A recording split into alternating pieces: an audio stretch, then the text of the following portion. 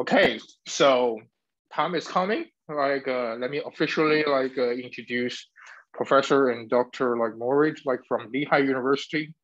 Um, so Dr. Keith Moritz is right now an associate professor in the Department of Mechanical Engineering and Mechanics at Lehigh University. He received his bachelor, master, bachelor of arts in physics and bachelor of science in aerospace, as well as his PhD from University of Virginia. He was a postdoc and a lecturer in mechanical aerospace engineer at Princeton from 2010 and 2013. And in 2012 he later started his independent career in the in Lehigh University. Unlike me as a domestic underground a dog chained in the lab underneath, actually Keith is a quite adventure. You can see from his introduction, he actually sailed as a faculty on semester at sea for the engineering a May master, a short-term voyage through South and Central America, which I assume is a very exciting experience. Right now, Dr. Moritz research interests are focused on bio-inspired propulsion, unsteady aerodynamic, and a fluid structure interaction. He's currently a PI for a large OAR mirror topic on non-traditional propulsion, and he has also received NSF Career Award for a lot of his exciting work swarm of swimmers. So with that, I will give the floor to Dr. Moritz for his exciting talk ahead. Please. Well, thank you very much for the nice introduction. Today, I'm going to be talking about the hydrodynamics of fish schooling, from physics-based to deep learning models. So I always have to start with all the people who actually did the work, right? I mean, as a faculty member, unfortunately, I don't get a chance to do as much work as I would like, but I have some great students and postdocs, and some that have moved on to postdocs from being students that have actually done the work I'm going to be talking about today. So in terms of the students, currently there's a student, Pedro Armand, who's working in the research group, who's done, I'm going to show some of his results from schooling interactions. Melike Kurt was a former graduate student who did some work, and we're going to talk about a lot of her results that she got as a PhD student. She's now a postdoc over at the University of Southampton. Chung Zhang was a PhD student with Dan Quinn at the University of Virginia, and he has some of his work is actually in here as well. Eamon Mavechi is currently a postdoc here at Lehigh, and we're going to be talking about some scaling laws that he developed. I also have collaborators on the ONR Muri project that we've been working with for several of these projects. The ONR Muri project is led by Hilary Bart-Smith. There's myself, Haibo Dong, Lex Smits, Clancy Rowley, Frank Fish, and George Lauder that are on this project. And you all probably know most of these people, I'm assuming. For some of the machine learning work at the end, I actually did have a chance to do some work myself. I actually worked at a summer faculty fellowship program working with Jonathan Tu at the Navy.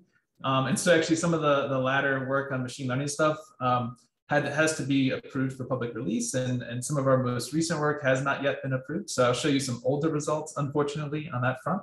But that work was done in collaboration with Jonathan Tu. Dan Quinn has been helping us and collaborating with us with some scaling law work with Chung Zhang and Eamon as well. Our work generally that I'm going to be talking about today has been funded through the Office of Naval Research as well as the National Science Foundation.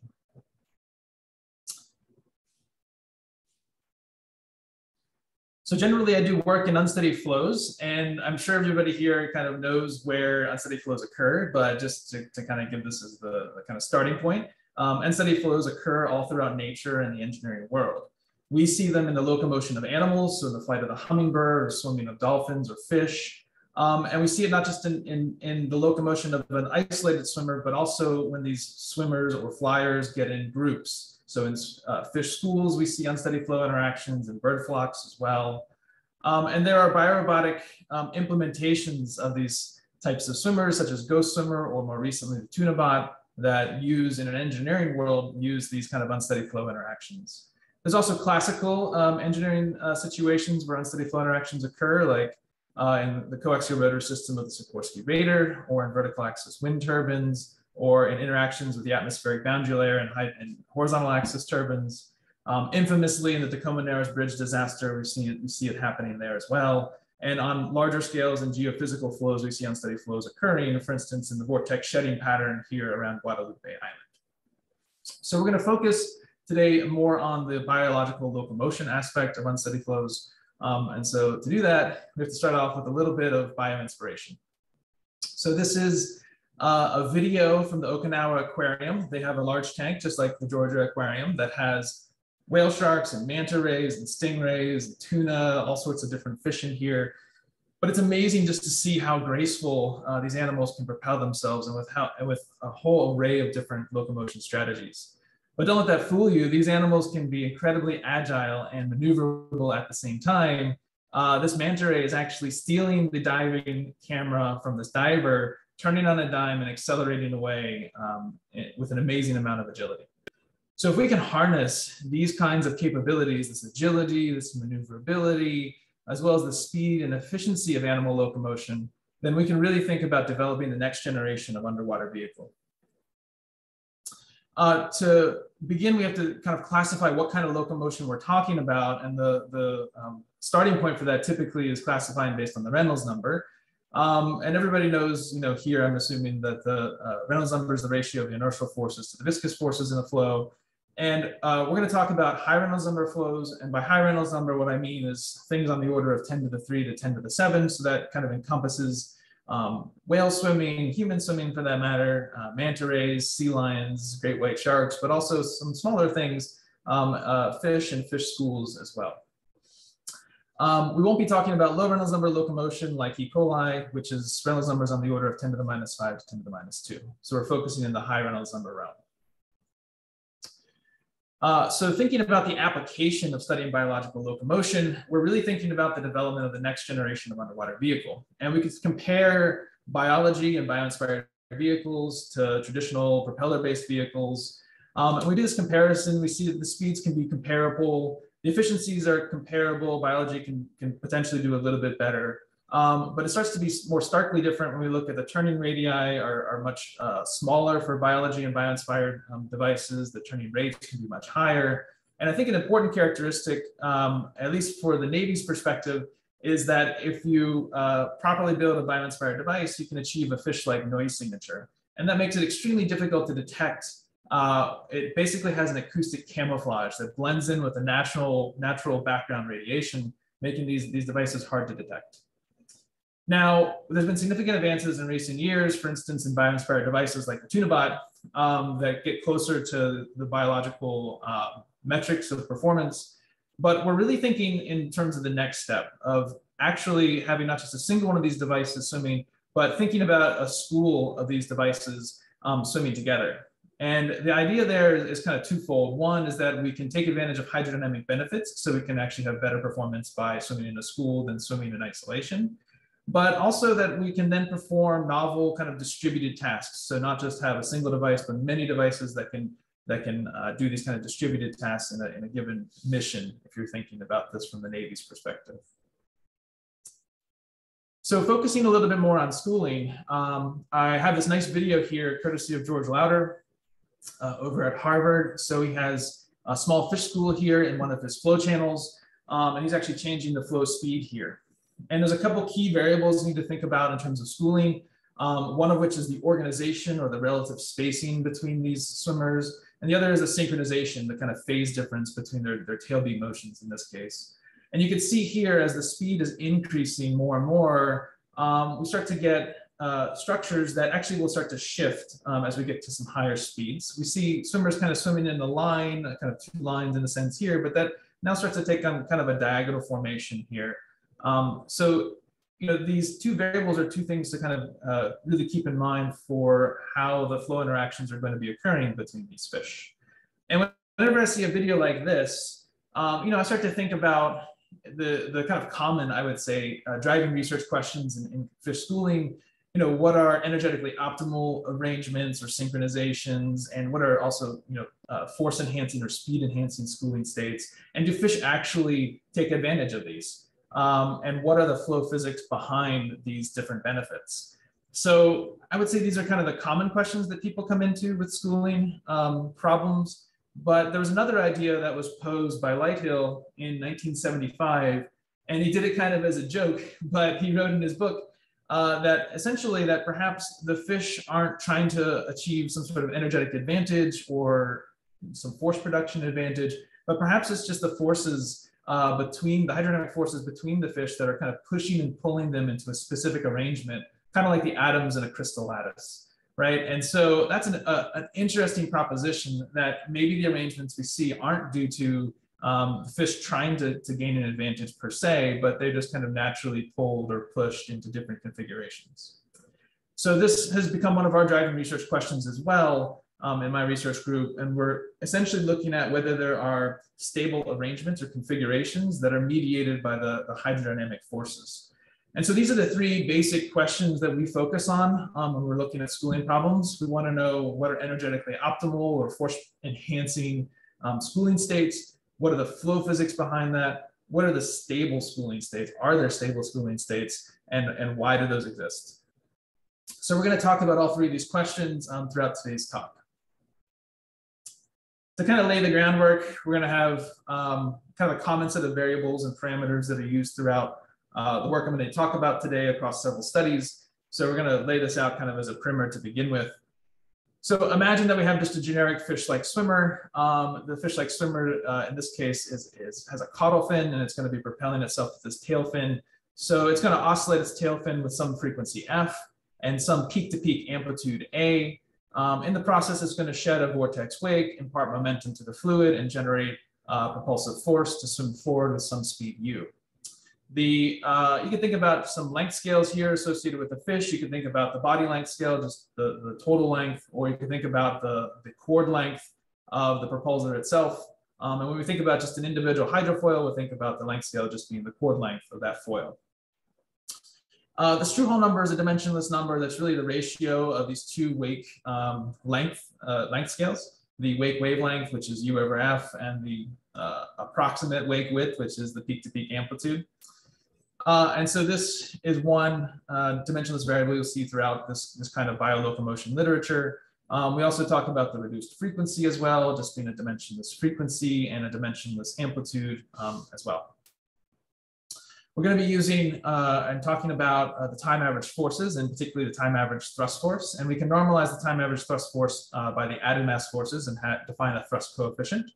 We can also define it more classically based on dynamic pressure kind of scaling in the normalization in the denominator. And there's just a simple relationship between the two with the Struhel number squared. We will also in these interaction studies talk about a normalized thrust. So this is taking the thrust from the time average thrust from a swimmer and normalizing it by the time average thrust from the swimmer if it's swimming by itself in isolation. So if this ratio is 1, then a swimmer that has some interactions happening with other swimmers would be producing the same thrust force as if they were in isolation. If it's greater than 1, it's receiving a thrust benefit. If it's less than 1, it's a thrust degradation in that case.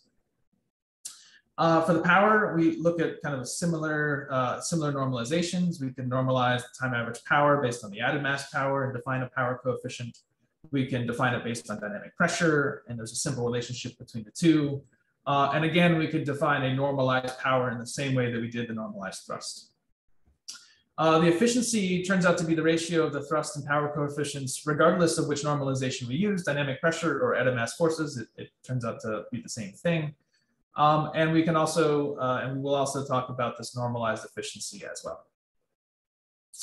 Okay, so that's kind of the groundwork, get everybody on board with the same variables and so forth.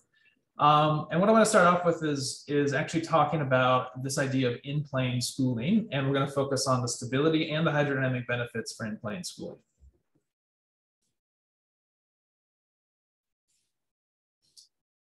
Assuming I can go forward. There we go. So this is actually work done by Melanie K. Kurt when she was a PhD student. We have a paper up on arXiv right now that's under review currently. And this work, in this work, we're looking at the in-plane schooling scenario. And these were experiments actually done in our flow channel here at one of our flow channels here at Lehigh. This is a basic schematic of what the experiment was. We had 2 foils in our channel, a leader foil and a follower foil. We installed a splitter plate and a surface plate. So these two were close to the wingtips of these hydrofoils. So there's a very small gap between them. And this confined the flow to be nominally two-dimensional. And so we got an approximately two-dimensional flow out of this scenario. We fixed the leader in one position, and we varied the follower through a whole range of positions. And so these grid points here represent all of the positions that we took data at for the follower. And so these, the X star and Y star variable are two kind of major variables in this study. X star is the distance from the leading edge of the leader to the leading edge of the follower, normalized by the chord length. So it's a dimensionless X position. And the same thing for the dimensionless Y position, it's normalized by the chord length, and it's relative, again, to the leader leading edge. We have cases in here that fall into the kind of typical inline cases, as well as side-by-side cases, and then a whole bunch of staggered cases that are kind of mixtures of those two kinds of cases, canonical cases. So for our input variables and parameters, like I said, X star and Y star are the major variables here. We change them in the ranges that you see here, which is visually represented up here in these grid points.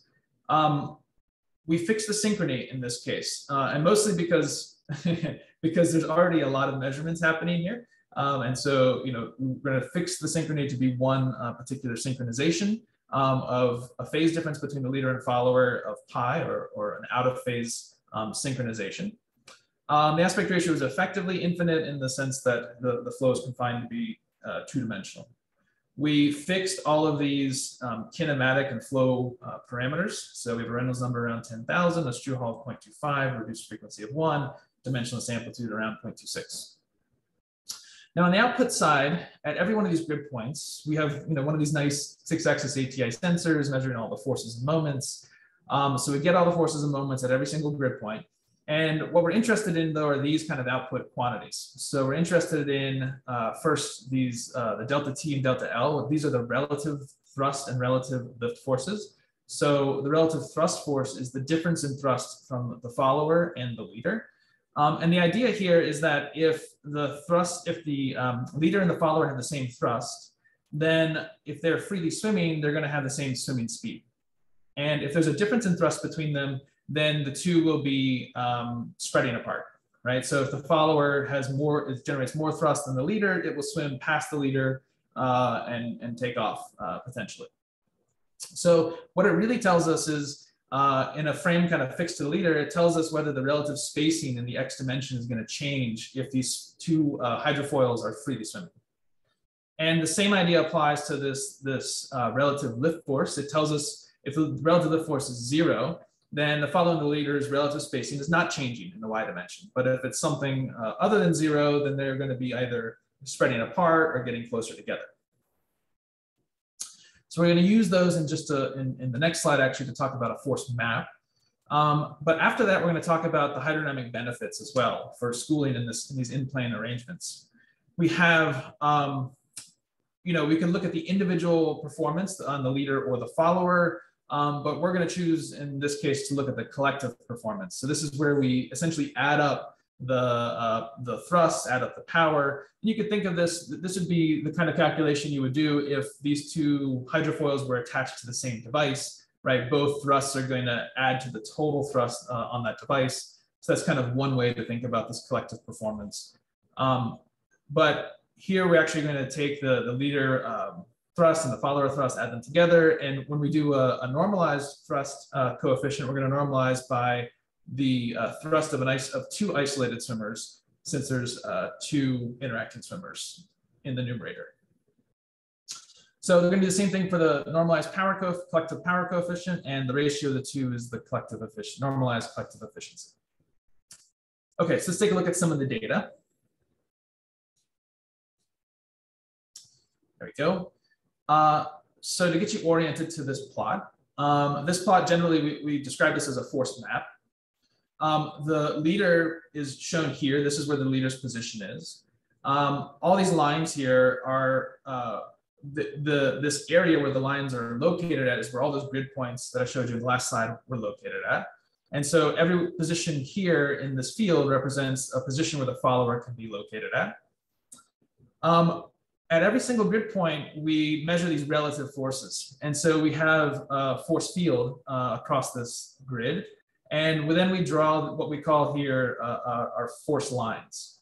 And so these are lines that are tangent to the local relative force vector. And so in that sense, these are very much like streamlines, except this is based on the relative force vector field, not the flow field. And so here, if you imagine that your follower is located at this position, what this map tells you is that these are the forces that the follower is going to experience, the time average forces that the follower is going to experience. So it's going to experience a force down, down into the left. So it's going to get pushed down in that direction if it's sitting at that position. If it's sitting over here, it's going to feel a force that pushes it upward or away from the leader to one side. And clearly in this force map, there are some critical points that show up. And so we want to analyze these critical points in a little more detail. So the first one here is associated with this region 1, and we can zoom in on it and see it more closely here. And at this red dot, if the follower is located there, it's actually an equilibrium position. The relative forces are 0 at that position. And if the follower gets perturbed upward, it feels a force that pulls it back to that equilibrium. And if it gets perturbed downward, it feels a force that brings it back to that equilibrium again. And same thing if it gets perturbed upstream or downstream. There's a slight angle to these force lines that actually make it stable in the streamwise dimension as well as the cross-stream dimension. So this is actually the first experimental evidence that we have that these arrangements can be two-dimensionally stable. There's been several studies that have seen one-dimensional stability, just the streamwise dimension, but this is the first experiment showing two-dimensional stability. So this is a pretty cool finding, I think. We can look at some of these other critical points. We can see region 2 here. We can see in the streamwise dimension, region 2 is stable. It's one-dimensionally stable, but in the cross-stream dimension, it's unstable. And this represents a saddle point topology. And so it's an unstable saddle point here. If we look at region 3, this actually represents an unstable source point. So if the follower is perturbed in either dimension, it gets pushed away from this equilibrium position. And in region 4, we see another unstable saddle point happening there as well. So, in this, map, found a really cool finding that there's actually a two-dimensionally stable arrangement, but this was done with fully constrained foils. These are the foil position for the follower. We move it to different grid points, but at that grid point, it's fixed in place. So in a real free swimming situation, these swimmers are fully unconstrained, and there's some recoil motion that happens when they're flapping that alters their kinematics. And potentially it could break this whole stability landscape that we see here. And so that's a big question of whether dynamic recoil motions are going to change this landscape in a way, and maybe there's not a stable point there in reality. And so we need to investigate that more deeply. So to start off, we did this in a simulation environment. So we have our own in-house 2D and 3D potential flow solver, kind of a basic classic panel method based on source elements and doublet elements. And so we use a two-dimensional version of this to just derive a very simple set of simulations. Here's an example of one of those simulations. So this is two foils here. The leader foil's on the bottom, the follower foil's on the top. And you can see the follower foil started at a position that's a little bit behind the leader foil. Now both foils are fully unconstrained. The pitching motion is prescribed, but the translational degrees of freedom in the XY plane, in this two-dimensional plane, are solved by the equations of motion.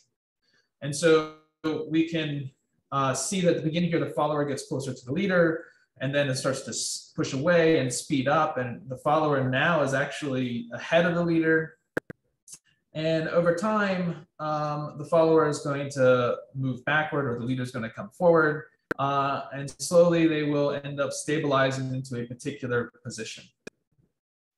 And so over here on the right, we're showing a graph of this is showing the Y star position of the follower and the X star position of the follower. And then in time, we also color the dots based on time. We started the follower at a bunch of different initial conditions around this kind of side-by-side arrangement.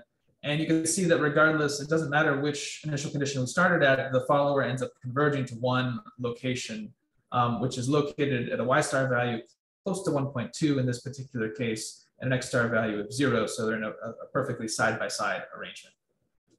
So this shows that, at least in these potential flow simulations, right, that the prediction from the constrained foil measurements is accurate. That even with dynamic recoil that's happening in these simulations, we still get this stable side-by-side arrangement, and we show that in these kinds of cases.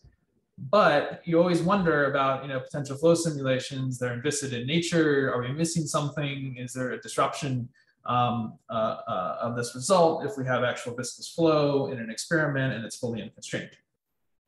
So to answer this question, we decided to build an experiment to look at the unconstrained case. And so Pedro Armando is a student that worked on this.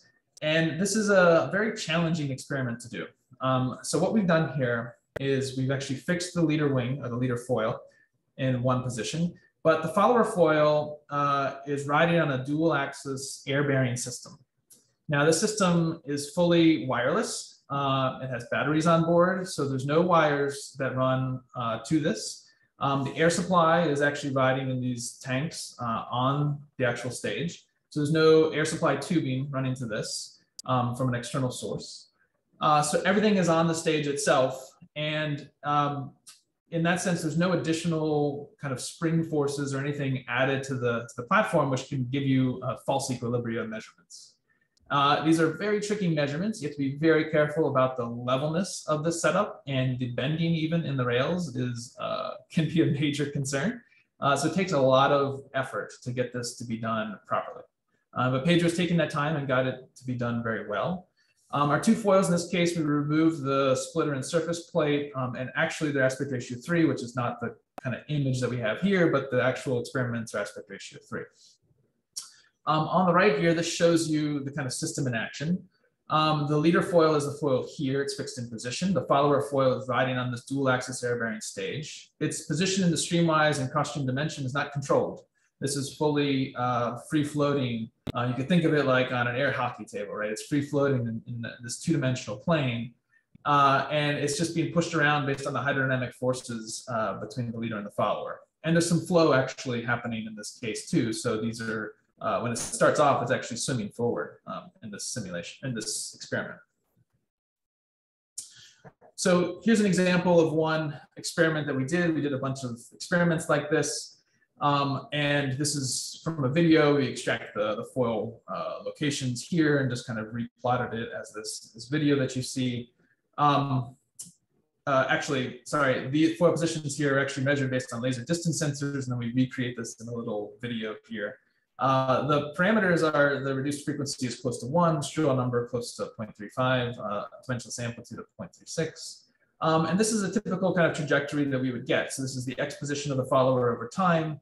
It starts at some location, it ends up settling to another location. Same thing with the Y position as well. It starts at some location, ends up settling to another location. And so we did a bunch of measurements like this. And we gathered that data together. And so we actually end up having a range of the phase relationship between the leader and follower. The target is around 180, but it went up to between 170 and 190. And so we color the dots based on that. And so here's where all the kind of time average positions ended up at these different locations. And we can see that the average position is the follower is just slightly forward of the leader. And it's at an equilibrium Y star position of 0.92. Now in our simulations, we measured an X star equilibrium of 0. And so it's close to that. And a Y star equilibrium of 0.9, and the actual value of the experiments comes out to 0.92. So we get good agreement between the experiments and the simulations for this kind of case. And what I'm showing you here is that the stable arrangement actually does exist in these viscous flows and experiments, that it shows up in the constrained foil experiments and in these unconstrained foil experiments. It shows up in unconstrained potential flow simulations, right? So all these things are kind of cross-validated in that sense. Now, the other thing is that in our experiments, we actually can measure the speed increase as well. And we see that the leader and follower actually have an 18% speed increase to swimming in isolation. So this makes us start thinking about what are the benefits really for schooling, these kinds of schooling interactions. So here, if we go back to the constrained foil, the first measurements that I showed you on the constrained foil cases, at all those grid points, we had measured not only the relative forces, but also the performance, right? And so we can calculate the power, the thrust, the efficiency, and the collective versions of those. And so here I'm showing you three contour plots. One is the collective thrust, the normalized collective thrust. We have the normalized collective power and the normalized collective efficiency. The leaders kind of showed for your reference as to where that's located at. And the red dots are the four critical points that, that we had found from the force map. So first we can look at the stable side-by-side arrangement and see in terms of the collective thrust that indeed we do get a thrust benefit about, in this case, around an 80% increase, 80 to 90% increase in the thrust, in the collective thrust. And that goes in line with the fact that we measured a speed increase. So a thrust benefit is going to translate to a speed increase if they're freely swimming. We see that there's another region of high thrust production, and that's actually in the inline and slightly staggered arrangements. And particularly in the slightly staggered arrangements, we get nearly 100% increase in the collective thrust. So quite an interesting zone as well. If we look at the collective power, we see that for the side-by-side arrangement, there's some increase in the collective power there as well that goes with the increase in collective thrust. But for this entire kind of weight zone, everything downstream of the leader, there's not a lot of change in the collective power. It's all around a value of 1 or what it would be in isolation. A little bit less in some regions here and a little bit more over here, but basically around 1.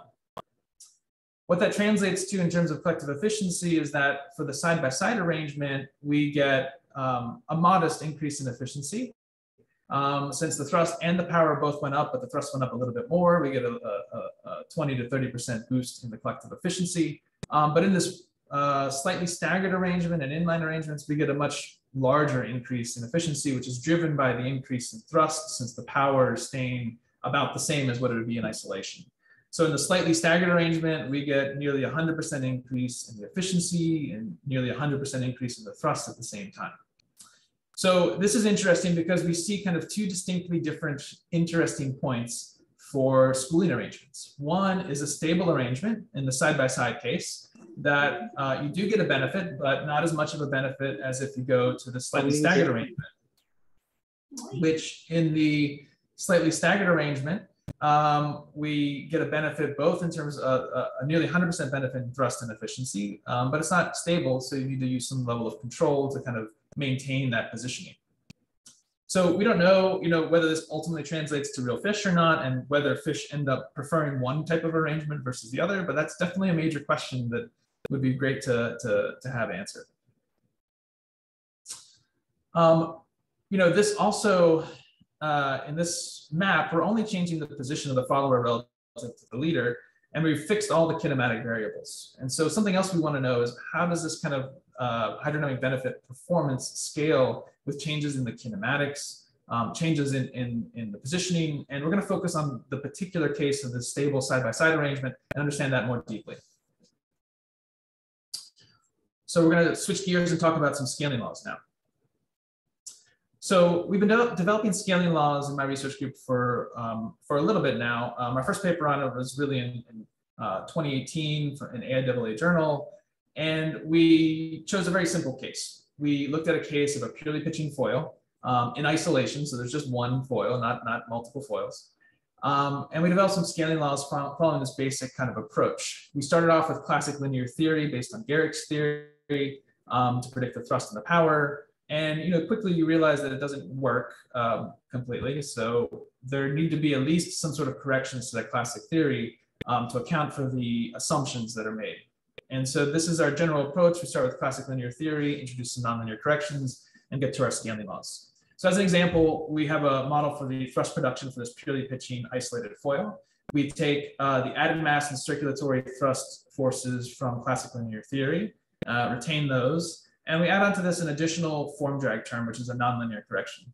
And the idea here is that in linear theory, you're assuming small amplitude motion. And when we have finite amplitude motion, especially in the case of pure pitching, we're going to have some projected frontal area that will introduce a potential form drag component to this. So we introduced this nonlinear correction for large amplitudes of motion. The functions phi2 and phi3 are written out explicitly here and here. Phi2 just comes from theory. It's a function of the reduced frequency. You see that there's the Theodorson lift efficiency functions in here as well. It just comes straight from classic theory. The phi3 is just simply the dimensionless amplitude that relates to this form drag term. For modeling the power, we take the atom mass contribution, power contribution from linear theory, and we add on two nonlinear corrections, a separating and shear layer correction and a vortex proximity correction. These are added to account for the assumptions of small amplitude motion and a non-deforming wake. And so the first term, the separating and shear layer term, really accounts for the fact that we have large amplitudes of motion. The second term accounts for the fact that our wake is actually deforming and not planar like it's assumed in the theory. And so these are simply the functions P5 and P6 are simply functions of the Struhal number and reduced frequency. Even this K star is just a function of K and Struhal number. So I won't go obviously into the details of how we developed this, but you can definitely go take a look and see that in more detail. So this was done though for an isolated purely pitching foil. Now what we're interested in are the side-by-side interactions between two foils that are operating out of phase. So this kind of scenario that you see in the simulation here. So we can actually do these kind of constrained position measurements of two foils operating out of phase and vary this distance d star. And we can generate a bunch of data from this and vary the kinematics as well, not just the positioning. And we can make plots here of the thrust and the power coefficients. And the colors here actually represent the spacing. So black is when they're very far apart, nearly in isolation. White is when they're very close together. We can now see if our 2D scaling laws, our purely pitching scaling laws for an isolated foil will work on these two interacting foils. We don't expect them to, but we can at least start there and see where we're at. So we can take and plot our scaling law for thrust, let's say, on the x-axis and look at the actual thrust coefficient on the y-axis. And what we would expect is if the scaling law captures the actual data well, that all the data will fall on a line of slope 1, saying that we have an equality statement between these two. What we see is that when we plot our isolated foil scaling law, that it does provide some regularity to the data. And the data, if you look at an individual color, it does parallel this line. But clearly there's a stratification based on the color, which is based on the spacing between the foils. And that's obvious that that wouldn't be accounted for because we didn't add anything yet to the scaling law. We can see the same thing for the power as well. So we clearly need to account for this spacing and think about how that changes the interactions between the two foils. So there's two physical effects that need to be accounted for in these interacting foils. The first one is an atom mass amplification as the two foils get close to each other. This comes from classic hydrodynamic theory. For instance, you can find this in Brennan's report in 1982. And the basic idea is that if a foil gets close to a ground plane or close to another foil, its atom mass is going to increase. And it's going to increase following this kind of power series solution. Or the series solution. This is going to go like 1 over d star squared and then 1 over d star to the 4th and to the 6th and so forth. We're going to take the leading order term, the 1 over d star squared term as our atom mass amplification and drop the higher order terms for our case. The other thing we need to account for is the reduction in the influence of the vortex wake on a foil. And the idea comes from this kind of, you can imagine it coming from this kind of schematic. We have the solid foil here as our follower foil, the dashed foil here is our leader foil. Since we're operating out of phase, we shed a blue vortex from the follower and a red vortex from the leader.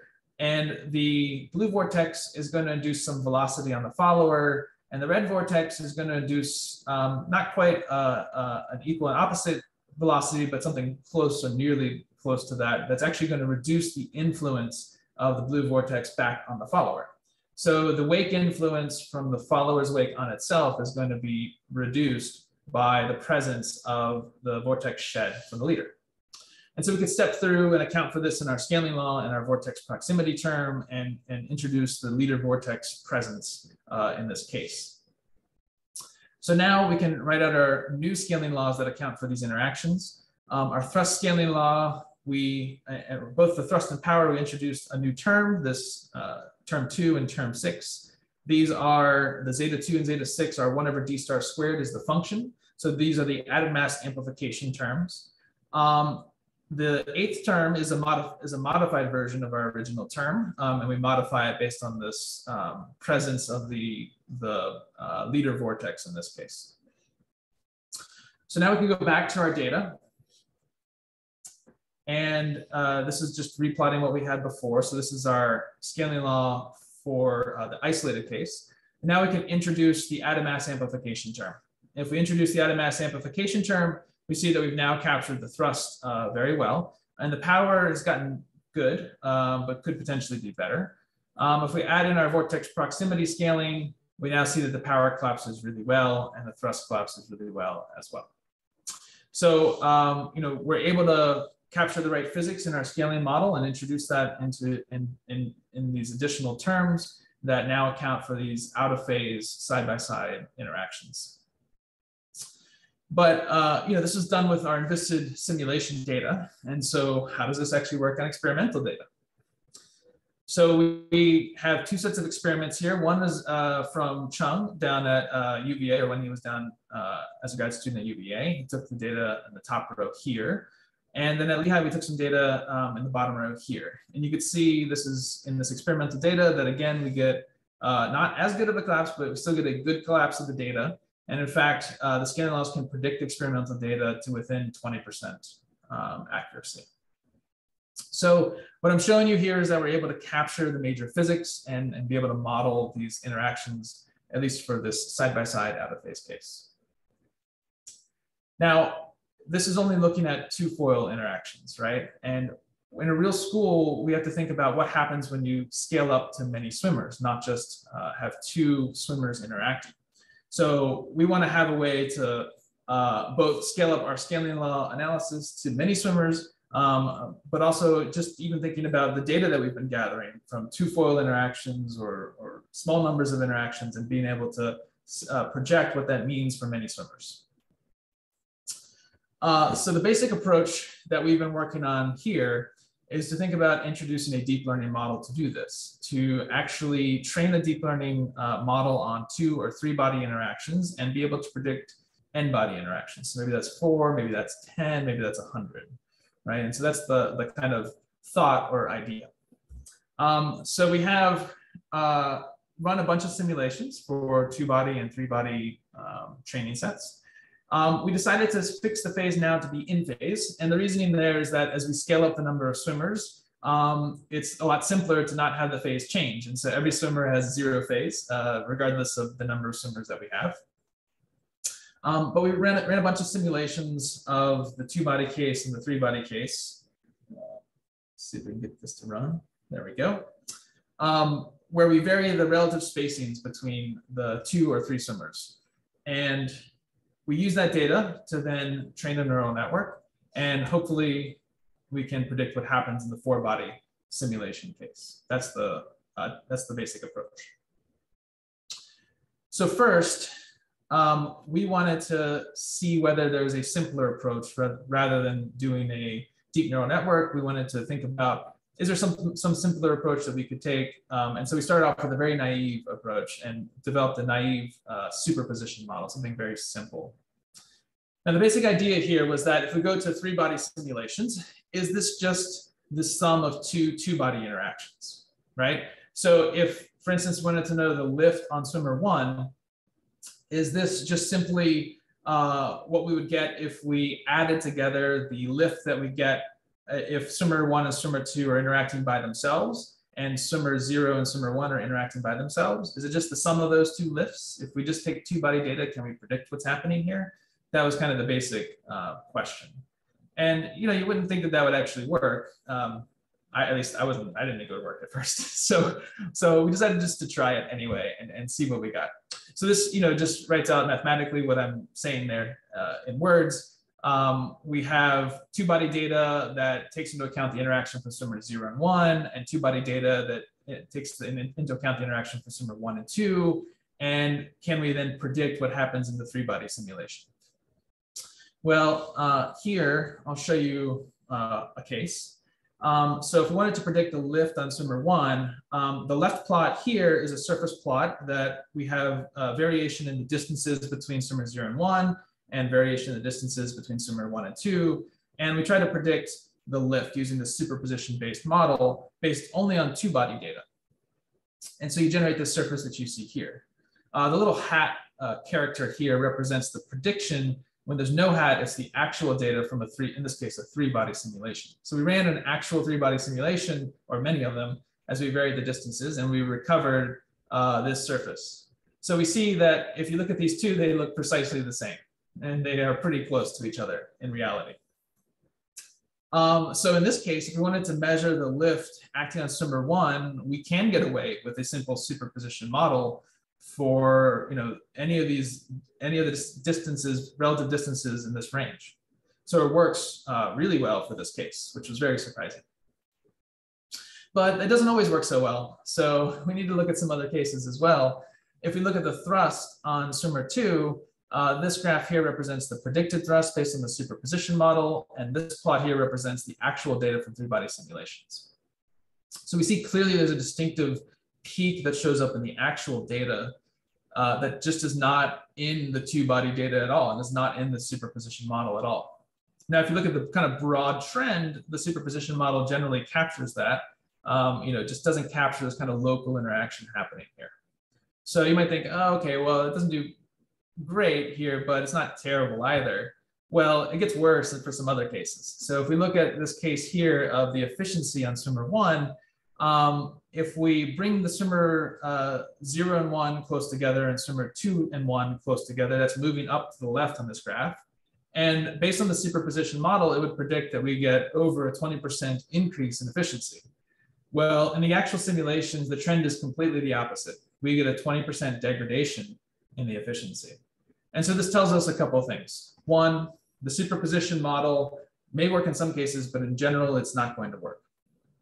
Two, we have gone, the superposition model has all the information from two-body simulations.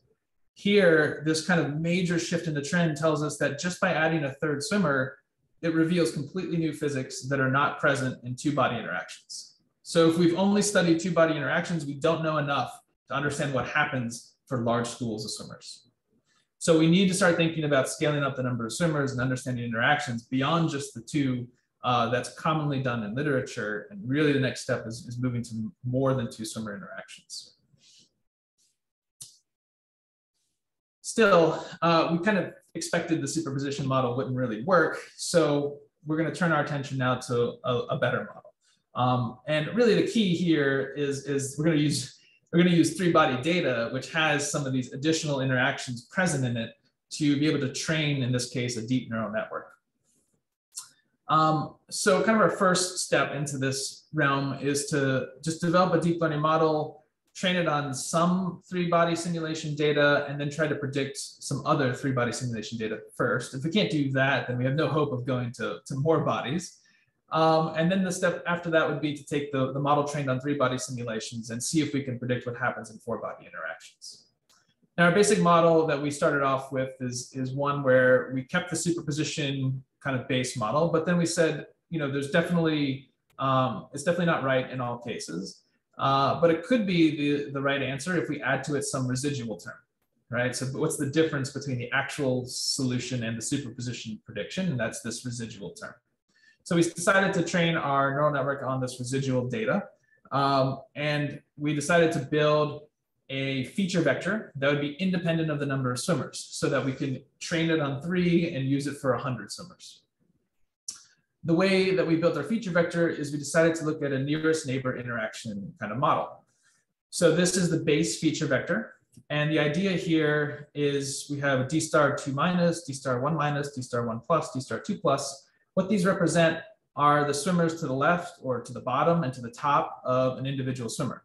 So if we're thinking about swimmer 2, let's say, this feature vector would be built up of d star 2 minus, which is looking at 2 swimmers below swimmer 2, so that'd be swimmer 0. And we're looking at the distance between swimmer 2 and swimmer 0. Then we'd look at d star 1 minus, which is 1 swimmer below swimmer 2, and looking at that distance. And then for D star 1 plus, we're looking at one swimmer above, and D star 2 plus, we're looking at two swimmers above. But in this case, if we have four bodies, there isn't a swimmer above, two above swimmer 2. So for that kind of case, what we give for the D star value is just a large value for it. So in particular, we give it a value around 10 or 12. And the reason why we chose that is based on our two-body simulation data. We see that around 10, the swimmers are far enough apart that there's effectively zero interactions happening between them. So if we just give kind of a ghost swimmer at a very large value, we can fill in the feature vector and its effect should be nothing on the actual interaction case. But if we just use this as the feature vector, it's not going to be very good. There's no nonlinearities introduced into this. It's just a bunch of linear distances between swimmers. So we build up nonlinear features, and we do this based on our physical intuition developed from our scaling laws. So we know in these interaction cases that with an atom mass amplification, the scaling should go like 1 over d star squared. If we actually looked more closely at our vortex proximity term, we actually find that that goes like 1 over d star. So we can then just suppose here that our base feature vector should have features like that. So 1 over d star, 1 over d star squared, maybe some higher order versions of those, the cubic 1 over d star to the third, 1 over d star to the fourth. We also added on some positive powers beyond the base vector, which actually doesn't work very well, which is not maybe that surprising, I guess. But we did it at first just for symmetry, a symmetry case. But in our newest version, we've dropped some of these higher order positive powers. In terms of our network architecture, we have 32 feature inputs. We have 6 hidden layers. We have 16 activation units per hidden layer. We use regularized linear units for the activation unit. There's actually, I should have changed this, there's actually a neural network built for the thrust and the lift and the power all separately. So there's 3 neural networks, and in that sense, there's 3 outputs, but each neural network has 1 output. We use adaptive stochastic gradient descent with batching to minimize the cost function of the neural network. We trained it for about 5,000 epochs, and we'll take, in this kind of original set of data here, we'll take 80% of the 3-body simulation data, reserve 20% for testing, and take a look at that. Now this is actually older data. Like I said, I don't have the new data ready for public release yet, unfortunately. So I'm going to show you some older data. Our newer data is much better, but this is where we were a while ago. So what I'm showing you here is the case of 3-body interactions for swimmers 0, 1, and 2. The top row is the case for the data for swimmer 2. The middle row is swimmer 1. The bottom row is swimmer 0. The neural network's been trained on some 3-body simulations, and here we're showing the kind of testing cases that were reserved and seeing how well the neural network can predict the other 3-body cases. And we're plotting the predicted value versus the actual data in this kind of way. So the first column is thrust, the second column is lift, the third column is efficiency. And in general, we see that the neural network does really well. The case here on the external swimmer 2 and external swimmer 0, there's more scatter happening there, but the values are actually quite close to the prediction. If you look at the predicted value here, for instance, it's about 0.93, and the actual value is about 0.95. So it's really not that different in terms of magnitude for the prediction. So the neural network does well. It's trained on 3-body data. It's not surprising it can predict other 3-body data pretty well. But we want to know what happens on 4-body data. So we'll take our first crack at it here. And the top row here is actually looking at the individual performance of the swimmers. So there's 4 swimmers now in the school. And so we just lump them all into one plot instead of separating them out as individual swimmers. And in this plot, the colors here represent the mean distance between the swimmers, and the sizing represents the mean distance as well. So the large blue dots are when the swimmers are far away, and the small yellow dots are when they're close together. And here we're looking at thrust, lift, and efficiency based on the individual performance data of the swimmers. If we look at the thrust, it doesn't do a great job. Some of the data here is well captured. A whole bunch of data up here isn't really well captured by the model. If we look at lift, we see that it does better. If the swimmers are far away, it does a pretty good job. If the swimmers are close together, it starts to deviate from the prediction. And for the efficiency, it looks pretty poor, really. There's two kind of groupings here of data. And if the swimmers are far away from each other, kind of these big blue dots, it doesn't do too poorly. But clearly, for some of the cases where it gets close, at least, it does doesn't do very well in terms of predicting what's going on. But this is the individual performance. We can look at the collective performance. And you might think that if the individual is not great, that the collective would be not great. And it turns out the collective is always a little bit better than the individual performance. So it's kind of an interesting feature. Here, we can look at the collective performance prediction for the thrust. And we can see that as the swimmers are far away, it does a great job of predicting the collective performance. And as they get closer together, it begins to deviate. But the deviation is not too bad. The predicted value here is 0.7. The actual value is 0.77. So it's off by about 10%. So it's actually not that bad in terms of predicting thrust. Lift here, it looks bad, but in reality, it's actually quite good. And the reason why it looks so bad is because all the collective lift values are around 0. And roughly the largest value that it's predicting is a value of -0.06 lift coefficient, which is actually really tiny, right? When you start to think about lift coefficients, if you think about a steady foil at an angle of attack, if it was generating a lift of 0.06, that would be about ½ degree angle of attack.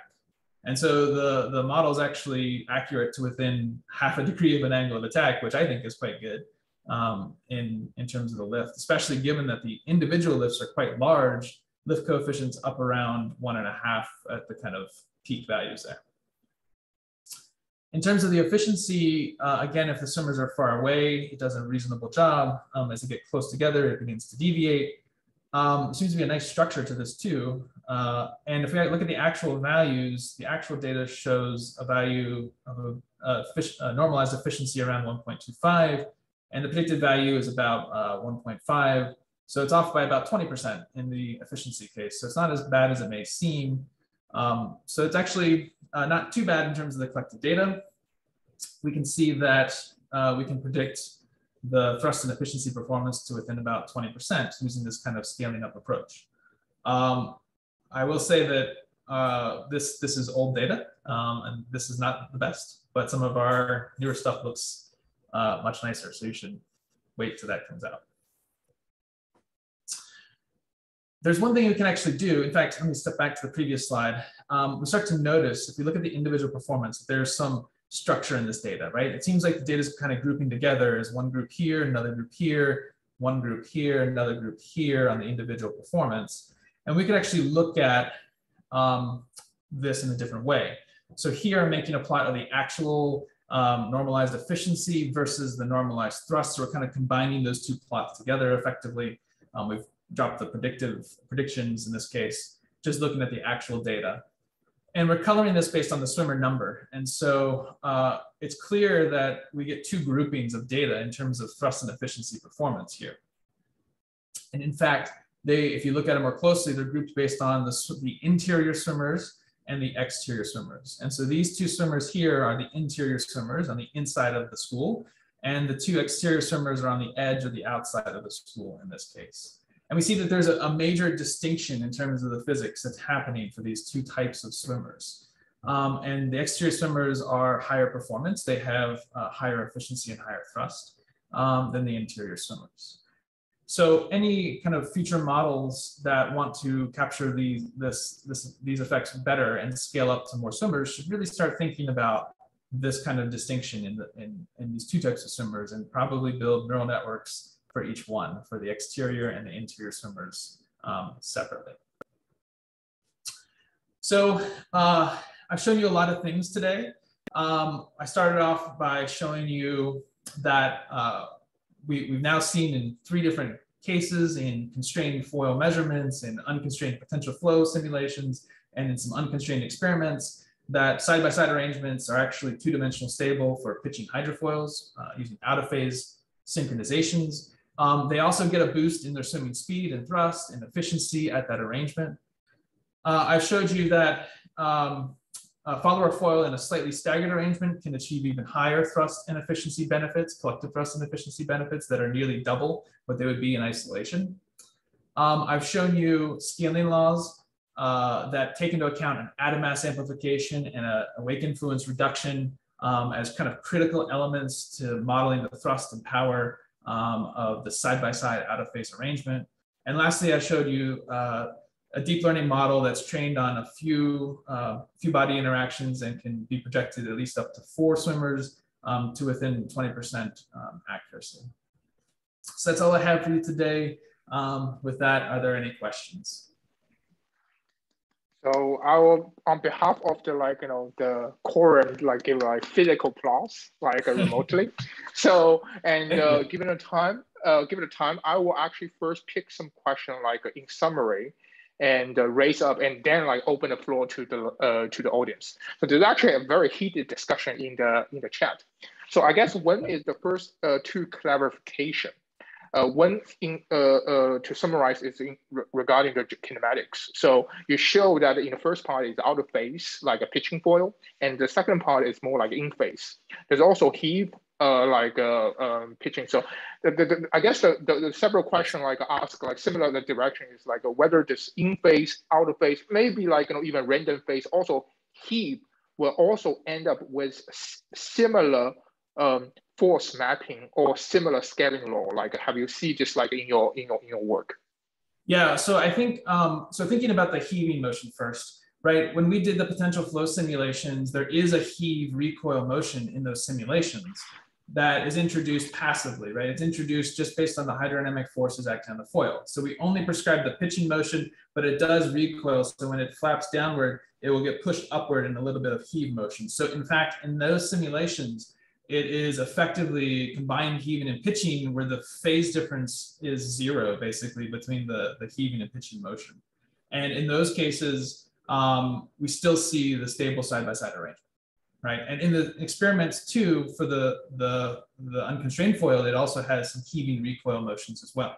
So at least within that kind of framework, we're showing that some kind of change in the kinematics in terms of introducing some heave recoil doesn't seem to disrupt the stability landscape that we have from constrained measurements.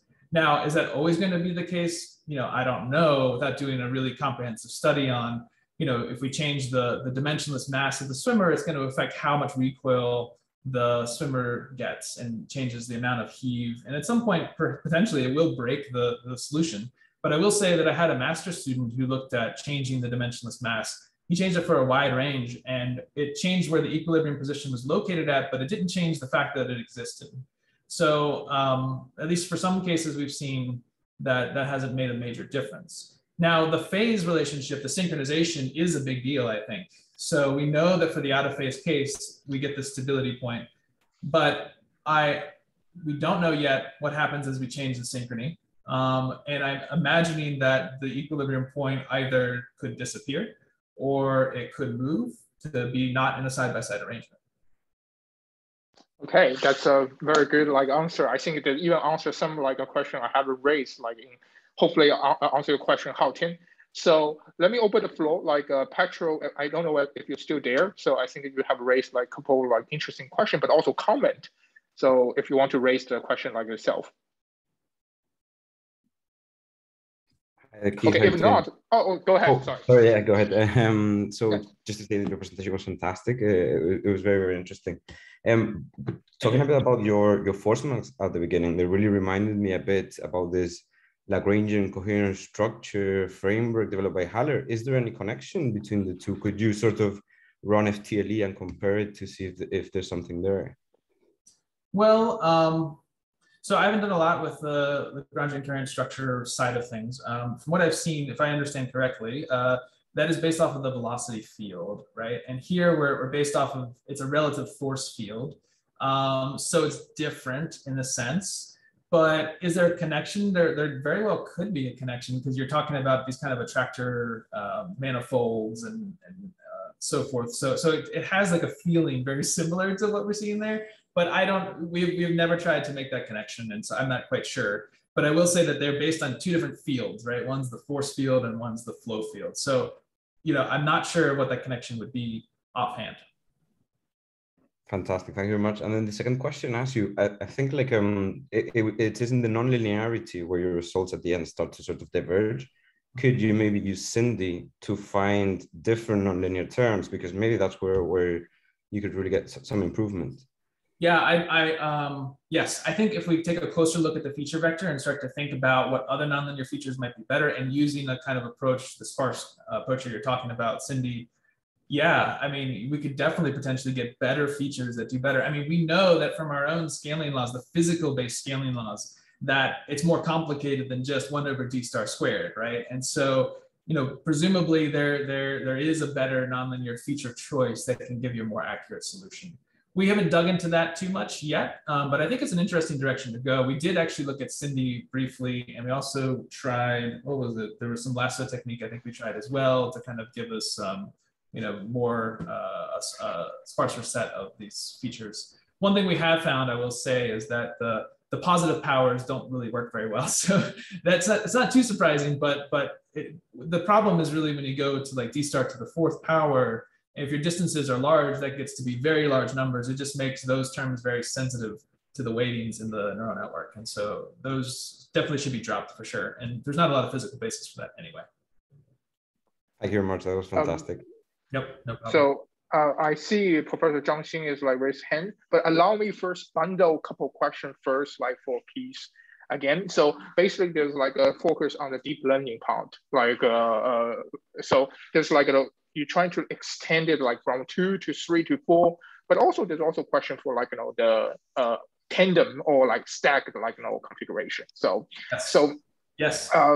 Do you think it's possible for deep learning to like predict the flow structure, also force as a flow structure, as well as like more complicated, like, kinematics and like, arrangement? So, yeah, I'll say that we've only just, started in this direction, and we've chosen the simplest possible school, right? We've chosen purely pitching swimmers. We've chosen, well, even now, just visit simulations to keep it really simple. We've chosen one phase value for all the swimmers. So yeah, it's super simple. We're just scaling up the number of swimmers in this one particular side-by-side arrangement.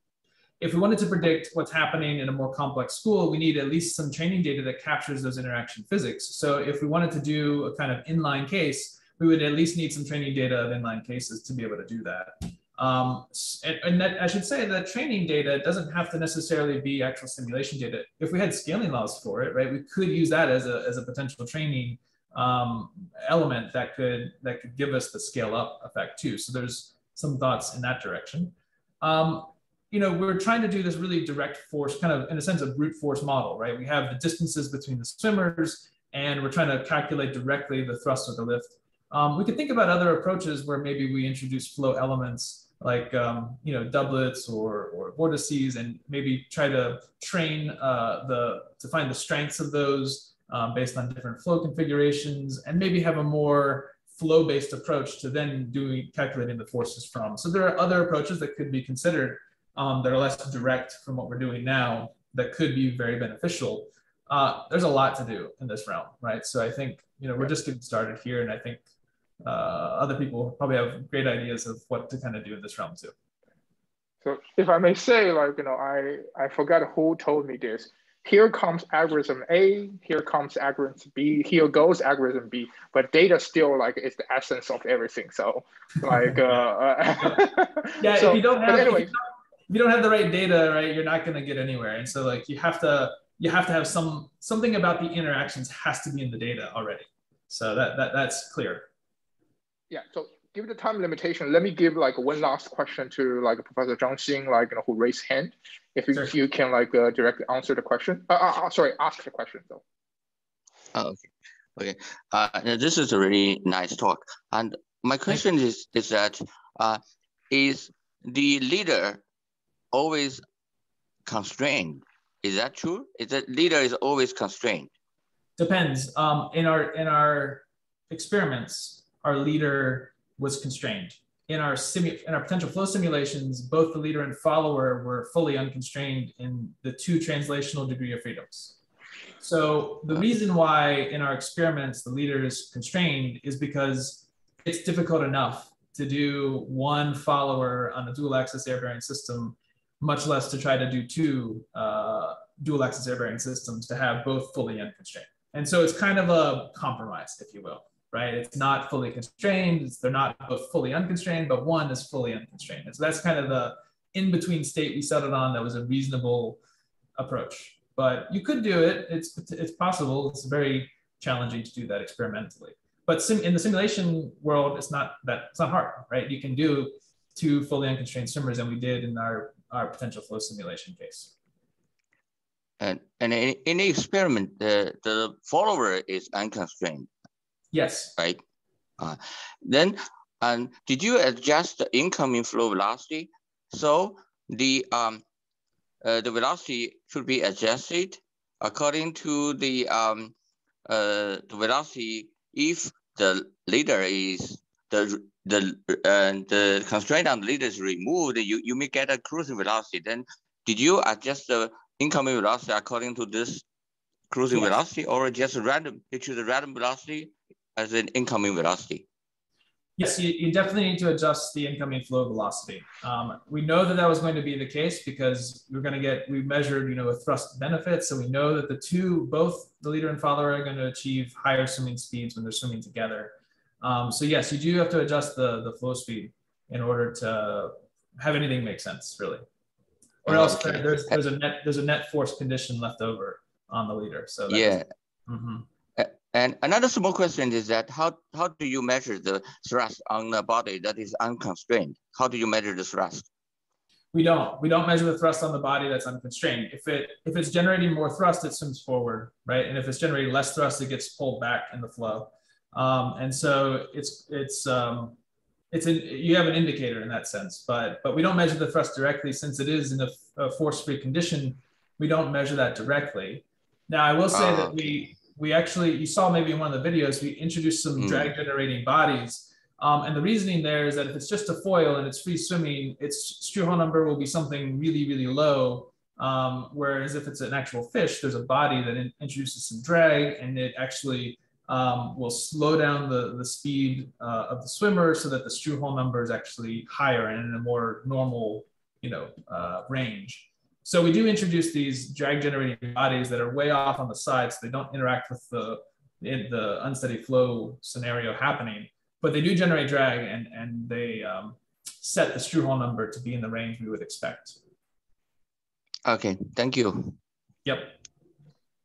Okay, although I have multiple questions, but I think I give it a time, and also give the I think Keith may want to drink some water and take a rest. So with that, I want to say thank you again for your wonderful talks, and for the audience who I haven't touched your question, you're more than welcome to I think Keith will be happy if you send him a mail with terrific questions to follow up. So thank you again, Keith, for this wonderful talk, and hopefully the people will have enjoyed that. Thank you. Thank you very much. It was nice giving a talk here in the seminar series. Okay, stay safe, stay healthy for everybody. So bye, Keith. See you later.